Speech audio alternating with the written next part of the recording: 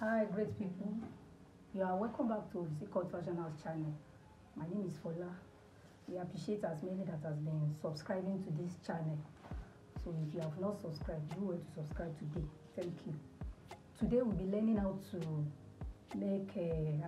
create a keyhole in the yoke of corsets. So let's go. I've come here with the three-piece corset pattern draft. Yours can be two-piece, so it can be three-piece. But our focus today is on the keyhole. So now we go straight to the point. Before we move on, just to let you know that if you want to know more about how to draft this corset, I've already made tutorial on how to make different type of corsets, three-piece corsets, two-piece corsets.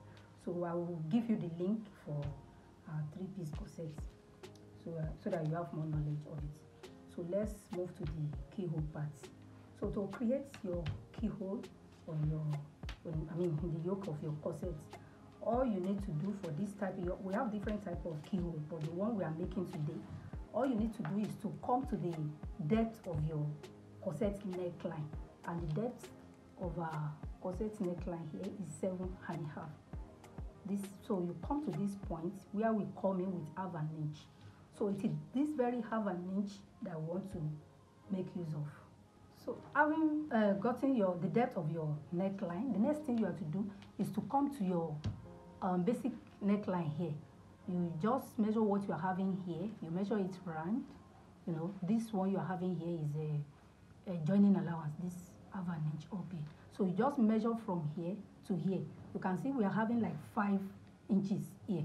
So you just get the midpoint of that 5 inches. You can make it the 2.5. I mean the midpoint. You can step up with like half. You can make it 3. So you just mark it. So on it, you just measure like 2 inches. You measure 2 inches. Come this way. You mark it here. Yes. So the next thing you do is to take your French curve, and you want to connect from here to this half an inch here now. So you ensure that you look at it very well to give you suitable results. I think I'm okay with this. So you just connect it. You connect it here. Then from here as well, you connect to this to somewhere here. So let me see the suitable place to connect it here. On this line, you can just step back with like a 1.5. It's 1.5. So just take your French curve this way to connect it. Just go ahead and connect it. Yeah. This is it. So now the next thing is to cut it out. I'll first of all separate the corset from it. So then I cut out this.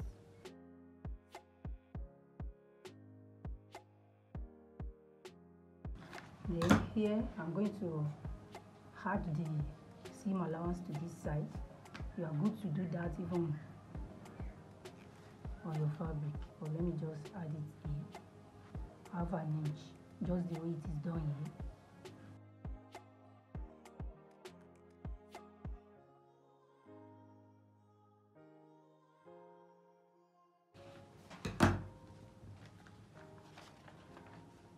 This is the yoke.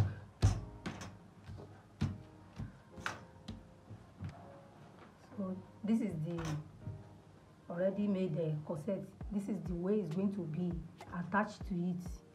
This is going to be in the center this way, and this goes this way.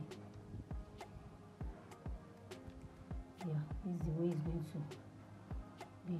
So as it is now, half an inch will be added to this yoke, to your yoke here. Half an inch will be added here. Half an inch will be added to the you know, as a joining allowance to be attached to your bodice. All you need to do is to cut out your fabric, cut out the lining, and as you are cutting it out, ensure that half an inch is added here and half an inch is added here. So you add your half an inch or this area, so that you will use this to join your fabric and line it together. So before you go ahead and join it to the bodice. So I'm sure you have enjoyed this video.